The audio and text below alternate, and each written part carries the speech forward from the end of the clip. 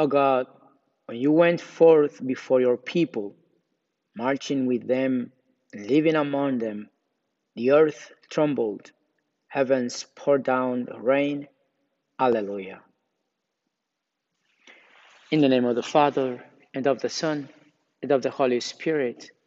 Amen.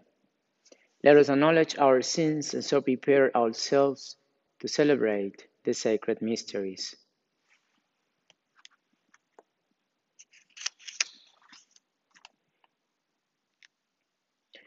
I confess to Almighty God, and to you, my brothers and sisters, that I have greatly sinned in my thoughts and in my words, in what I have done and what I have failed to do, through my fault, through my fault, through my most grievous fault. Therefore I ask, Blessed Mary, ever Virgin, all the angels and saints, and you, my brothers and sisters, to pray for me to the Lord our God. Amen.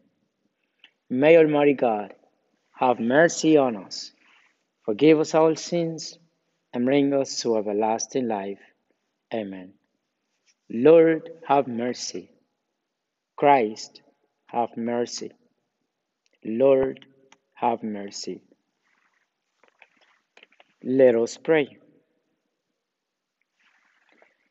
O God, who for the salvation of the world brought about the paschal sacrifice, be favorable to the supplications of your people, so that Christ, our high priest, interceding on our behalf, may by his likeness to ourselves bring us reconciliation, and by his equality with you, free us from our sins.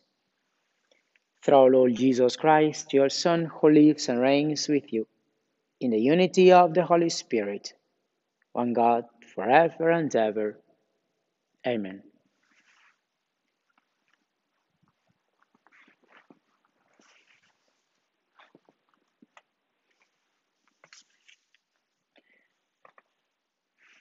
A reading from the Acts of the Apostles. When the court officials had brought the apostles in and made them stand before the Sanhedrin, the high priest questioned them. We gave you strict orders, did we not, to stop teaching in that name? Yet you have filled Jerusalem with your teaching and want to bring his man's blood upon us. But Peter and the apostles said in reply, we must obey God rather than men. The God of our ancestors raised Jesus, through you had him killed by hanging him on a tree. God exalted him at his right hand as a leader and savior to grant Israel repentance and forgiveness of sins. We are witnesses of these things, as is the Holy Spirit, whom God has given to those who obey him. When they heard this, they became infuriated and wanted to put them to death. The word of the Lord.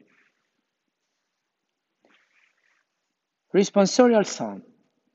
The Lord hears the cry of the poor.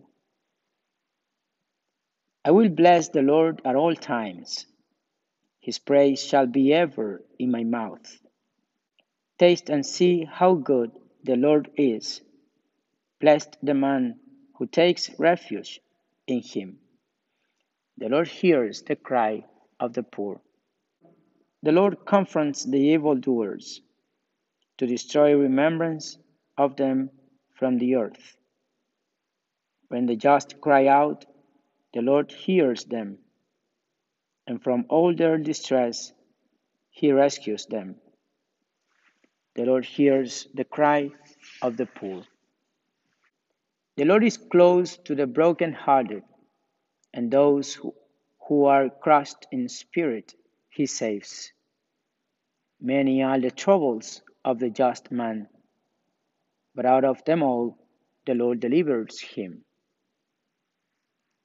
The Lord hears the cry of the poor. Alleluia, Alleluia. You believe in me, Thomas, because you have seen me, says the Lord. Blessed are those who have not seen, but still believe. Alleluia, Alleluia. A reading from the Holy Gospel according to John.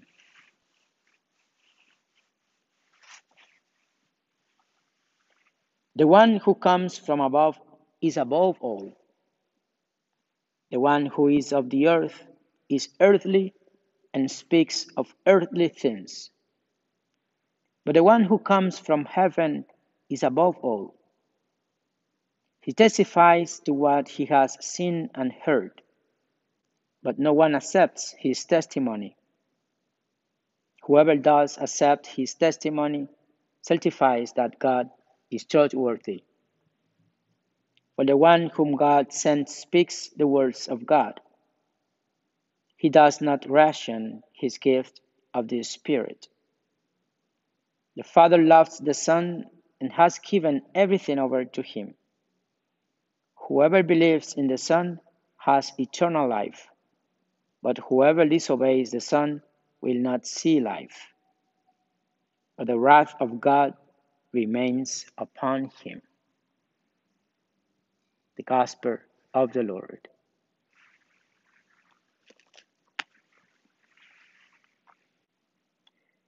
My brothers and sisters, as I read today's Gospel, I ask myself, what place does God have on my priority scale? The first or the last? Jesus tells Nicodemus that he who comes from the earth belongs to the earth and speaks of earthly things. But he who comes from heaven is above all. Usually, the human being has a scale of value, which ranks from highest to lowest, or from the most important to the least important. On this scale, there are those who put God first, but the contrary, there are also those who do the opposite and leave God in the last place. But at the end, when there is a clash of values and a very important decision needs to be made, we tend to cast God aside. For example, every time when we used to go to confession and confess to the Father that we missed Mass on Sunday Mass, so Sunday Mass, or the Mass for an obligation. So we put God in the last place and we prefer not to go to church on Sunday. That's what I mean. The Gospel says that God grants us His Spirit without measure. That is, He does not ration His grace. However, we human beings do ration ourselves to God. And even we receive in a rationed way the grace of God in our lives because we are afraid that His complete will be done in us. Brothers and sisters, reflect today upon what your life would look like if you let God do whatever He wanted with you. What would change? How would your daily life, your relationships, your words, your actions, and your future be different? Intellectually speaking, we know it's right to fully embrace the will of God in all things. But when it actually comes to doing it, there is often much hesitancy. It may be fear of the unknown, or it may be that we do not fully want to change. Whatever the case may be, God is offering you an unlimited amount of grace by the full outpouring of the Holy Spirit. It's up to you to decide if you will ration or not.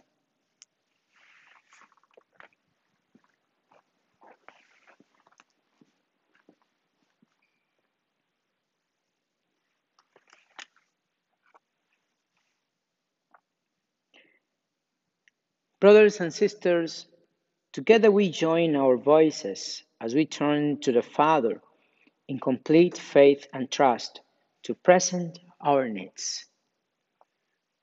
For the Church and her leaders, may God's grace fill them with strength and enthusiasm in spreading the Easter message. Let us pray to the Lord. For those in positions of authority throughout the world, may the Lord guide them in the ways of peace, justice, and conflict resolution. Let us pray to the Lord. For those burdened with physical, emotional, or mental pain, may God's loving grace heal them. Let us pray to the Lord. For each one of us, may the Lord's Spirit help us to focus our hearts on embracing His Word and nurturing our lives of faith. Let us pray to the Lord.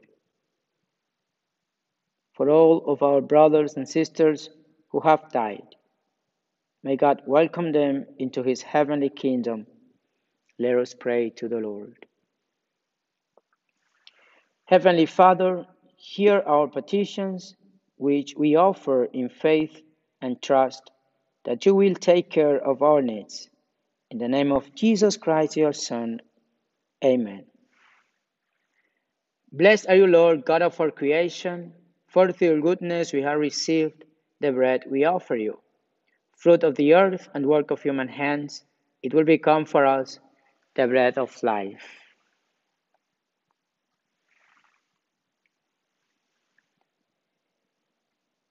Blessed are you, Lord, God of our creation, for through your goodness we have received the wine we offer you. Fruit of the vine and work of human hands, it will become our spiritual drink.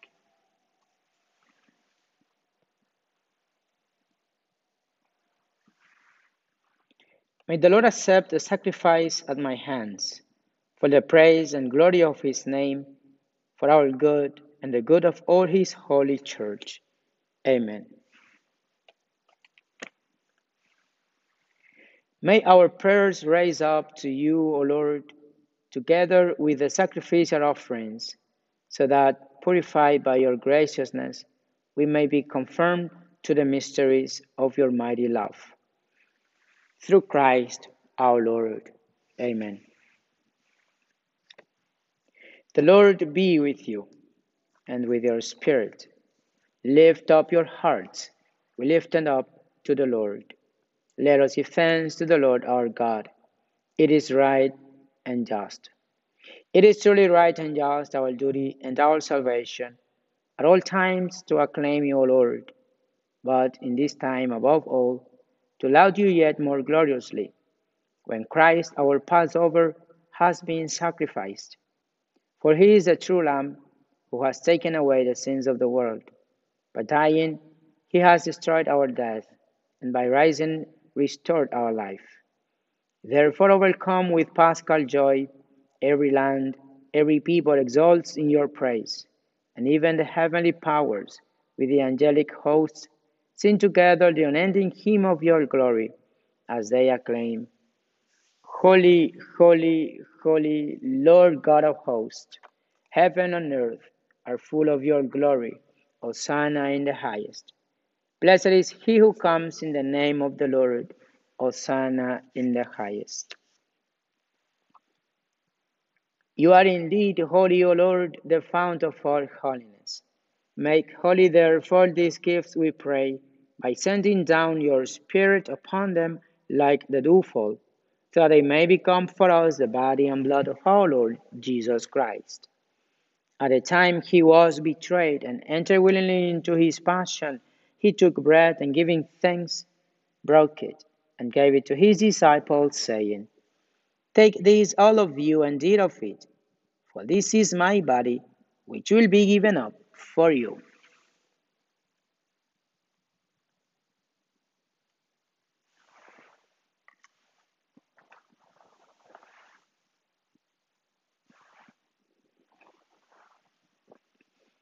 In a similar way, when supper was ended, he took the chalice, and once more giving thanks, he gave it to his disciples, saying, "Take this, all of you, and drink from it, for this is the chalice of my blood, the blood of the new and eternal covenant, which will be poured out for you and for many for the forgiveness of sins.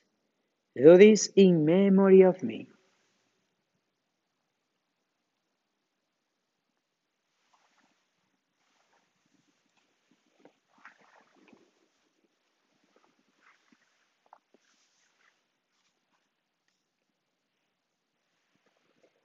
Therefore, as we celebrate the memorial of his death and resurrection, we offer you, Lord, the bread of life and the chalice of salvation, giving thanks that you have made us worthy to be in your presence and minister to you. Humbly we pray that, partaking of the body and blood of Christ, we may be gathered into one by the Holy Spirit. Remember, Lord, your church spread throughout the world, and bring her to the fullness of charity, together with Francis, our Pope, and Joseph, our Bishop, and all the clergy. Remember also our brothers and sisters who have fallen asleep in the hope of the resurrection, and all who have died in your mercy. Welcome them into the light of your face. Have mercy on us, all we pray, that with the Blessed Virgin Mary, Mother of God, with blessed Joseph, her spouse, with the blessed apostles and all the saints who have pleased you throughout the ages, we may merit to be heirs to eternal life and may praise and glorify you through your Son, Jesus Christ. Through him, and with him, and in him, O God Almighty Father, in the unity of the Holy Spirit, all glory and honor is yours, forever and ever. Amen. At the Saviour's command, and formed by divine teaching, we dare to say, Our Father, who art in heaven, hallowed be thy name. Thy kingdom come, thy will be done on earth as it is in heaven. Give us this day our daily bread, and forgive us our trespasses, as we forgive those who trespass against us. And lead us not into temptation, but deliver us from evil. Amen. Deliver us, Lord, we pray, from every evil. Graciously grant peace in our days, that by the help of your mercy we may be always free from sin and safe from all distress, as we await the blessed hope and the coming of our Savior Jesus Christ. For the kingdom, the power, and the glory are yours now and forever. Lord Jesus Christ, who said to your apostles, "Peace I leave you, my peace I give you," look not on our sins, but on the faith of your church, and graciously grant her peace and unity, in accordance with your will, who live and reign forever and ever. Amen.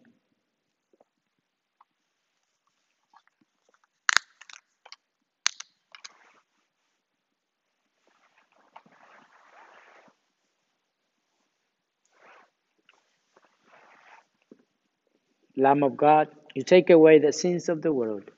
Have mercy on us. Lamb of God, you take away the sins of the world. Have mercy on us. Lamb of God, you take away the sins of the world. Grant us peace.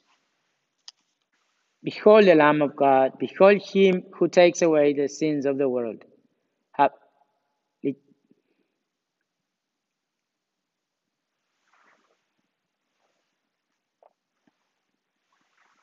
Behold the Lamb of God. Behold him who takes away the sins of the world.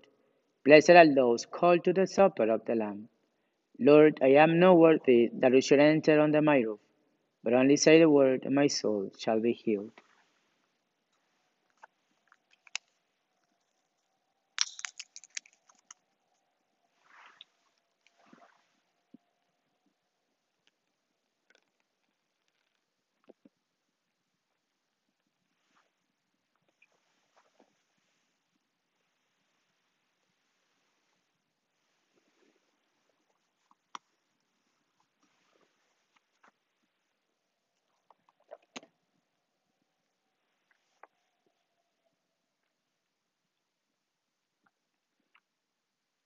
Behold, I am with you always, even to the end of the age.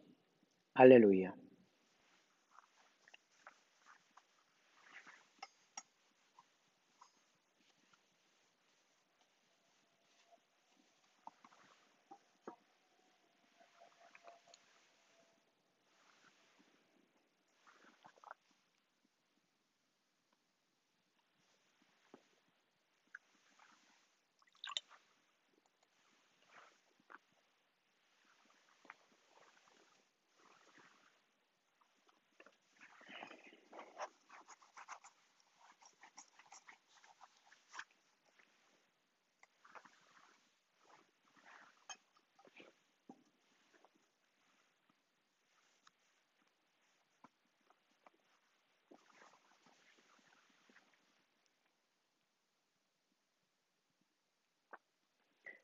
Let us pray. Almighty ever-living God, who restored us to eternal life in the resurrection of Christ, increase in us, we pray, the fruits of this Paschal sacrament, and pour into our hearts the strength of this saving food. Through Christ our Lord. Amen. Now receive this blessing. May Almighty God bless you, the Father, and the Son, and the Holy Spirit. Amen.